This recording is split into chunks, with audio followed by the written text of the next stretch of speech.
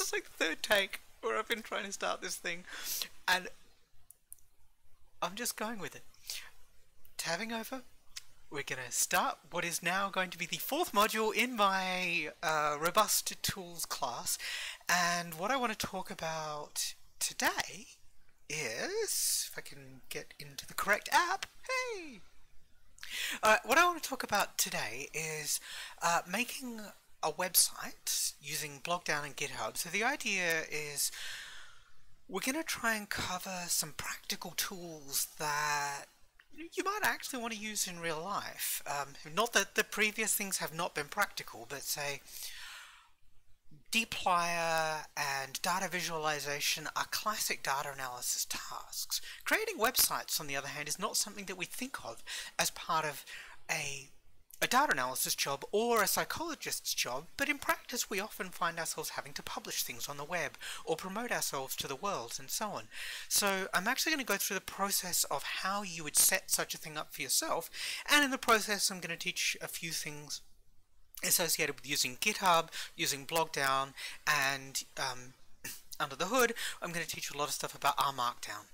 These are really useful skills for everyday life. Like R Markdown in particular is just one of those things that if you are in the R ecosystem, if that's the framework you're going to use to do data science or any kind of research enterprise, R Markdown is worth knowing.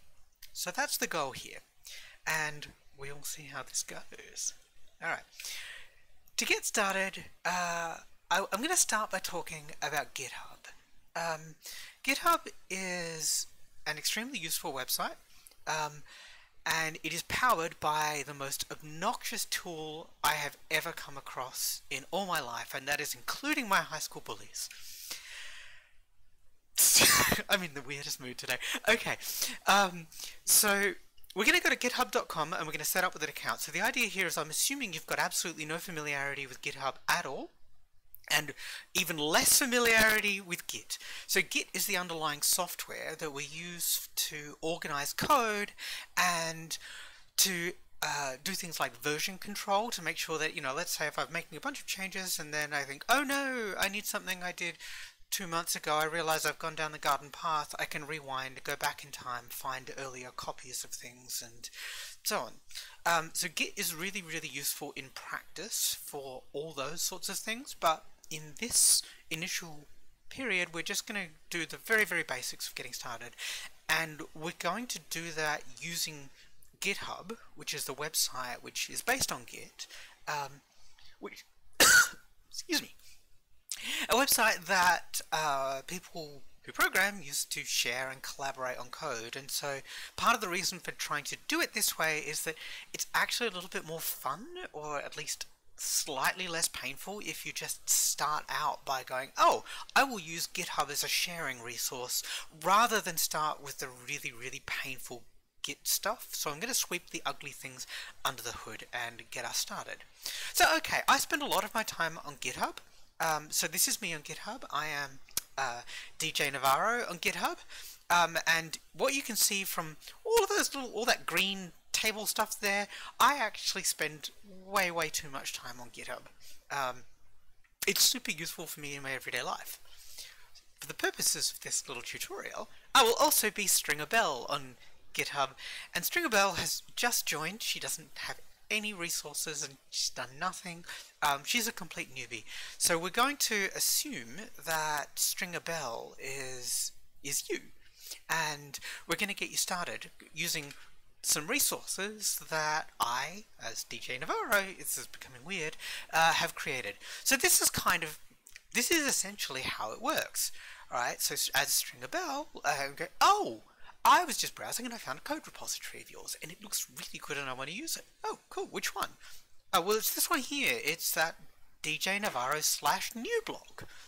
We go, oh, cool, well, you're always welcome to create your own fork of my repo, or you can use it as a template for one of your own. Forking and templates, I'm going to start giving you some terminology, are two slightly different usages.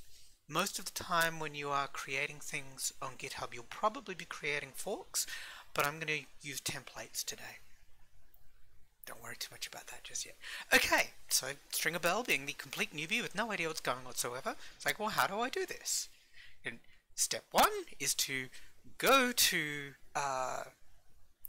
the repository, sign up for an account on GitHub, and we're going to create it from a template, and then we're going to put it onto RStudio Cloud. So I better show you how to do this. Okay, so step one. Step one is actually me going, click on the link and go, look over here on GitHub. So this is github.com/djnavarro/newblog, and that's what I want to use as a template. But at the moment, I'm logged in over here, you can see, as DJ Navarro. So I'll just sign out. Okay, and this is the kind of thing you'd be presented with when you were signing up. So typically you would, create your own username, email address, you know the deal, sign up for a site. What I will do instead, because I've done it before, I'll just sign in as Stringer Bell, and be interested to know if this has saved my password correctly. It has. Okay, so Stringer Bell has nothing on her account, so this is what she sees when she logs in. If we go over here and just sort of click on her profile, and she has, okay, so one contribution in the last year. That's because I was stuffing around with this account last night, but you would have nothing probably.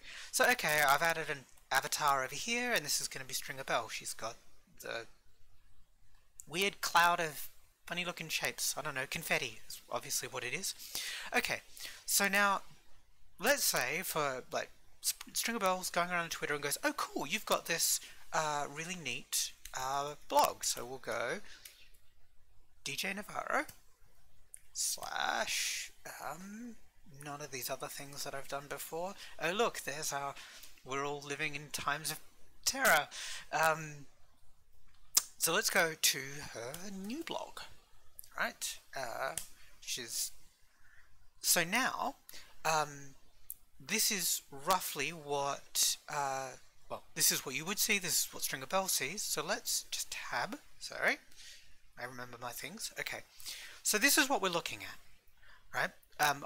Stringer Bell is logged in, and if I wanted to, as Stringer Bell, I could create a forked copy of this repository. What that means is that I would have my own copy of DJ Navarro's wonderful software, which you'll have a chance to use in a moment, but my copy as Stringer Bell will be tied to DJ Navarro's copy. So we could alternatively over here use it as a template and press that green button there, and that creates a completely independent copy, which is just saying, okay, I'm going to create a new repository, and it's going to have the same files that DJ Navarro has in her handy little repository, which hopefully will help us set up a website. Okay, and you'll notice little things over here like up the top, on the top left over here, it says you've got DJ Navarro /newblog, like that's also the extension on the website over here. So what that's saying is that this repository is owned by DJ Navarro, me, and it's called newblog, which is an extremely boring name.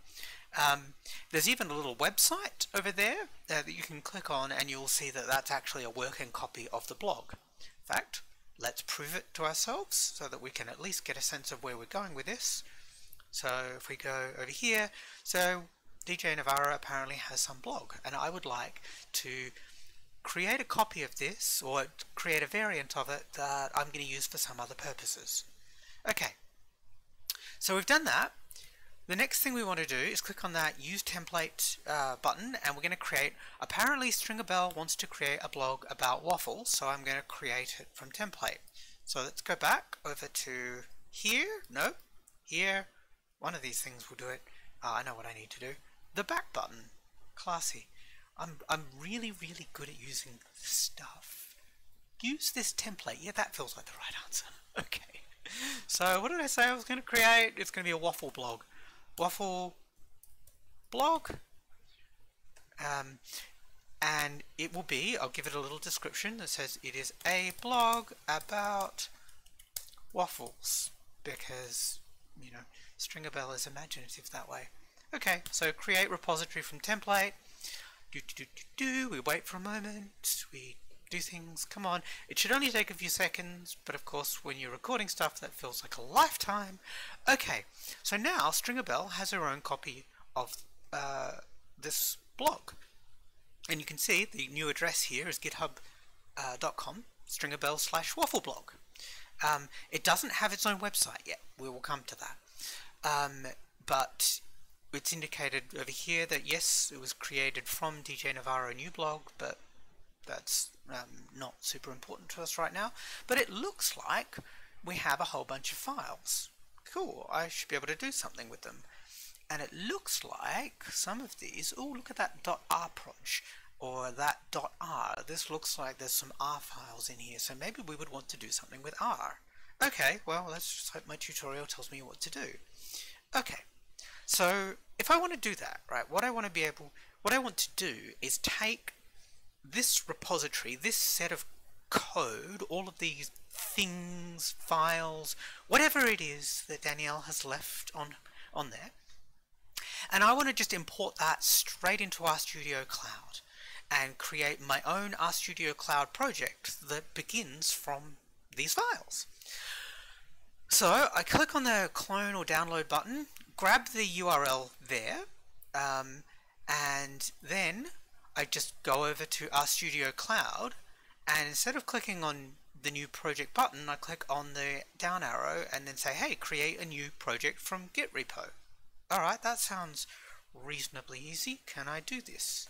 So we go over here, grab that, copy that, go over to RStudio Cloud where I just so happen to be logged in as Stringabell. So Stringabell kind of goes over here and goes, oh cool, new project from Git repo. I can paste and creating project, preparing project, deploying project. This takes a little bit longer, and again it feels like it's forever because when you're recording things and you are waiting is the worst. Traditionally at this point I start singing songs, and I am not going to do that. I refuse. I refuse.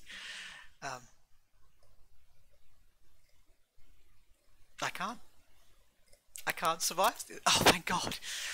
Okay, so we have something that looks suspiciously like an RStudio Cloud project, right? Just like the ones that we've used elsewhere. So, yep, R version 3.6.0.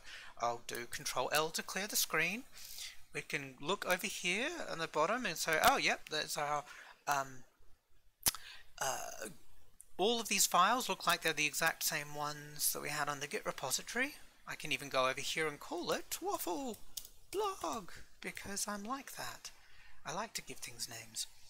Okay, so alright, so far so good. It looks like we have created a whole new RStudio Cloud project from a GitHub repository, and we've done this using an entirely new account, using Stringabell. Cool. Alright, we must be getting somewhere. So what's next in our little list of things to do? We need to go back over here. Okay. So we've, yep, done that. Clicked on the new project from repo, did that, and oh, apparently it's time to celebrate and have cake. Yay! Alright, so I'll stop here, let you do that yourself, and hopefully you can come back to the next one with a working copy of this repository open in RStudio. Okay. Done.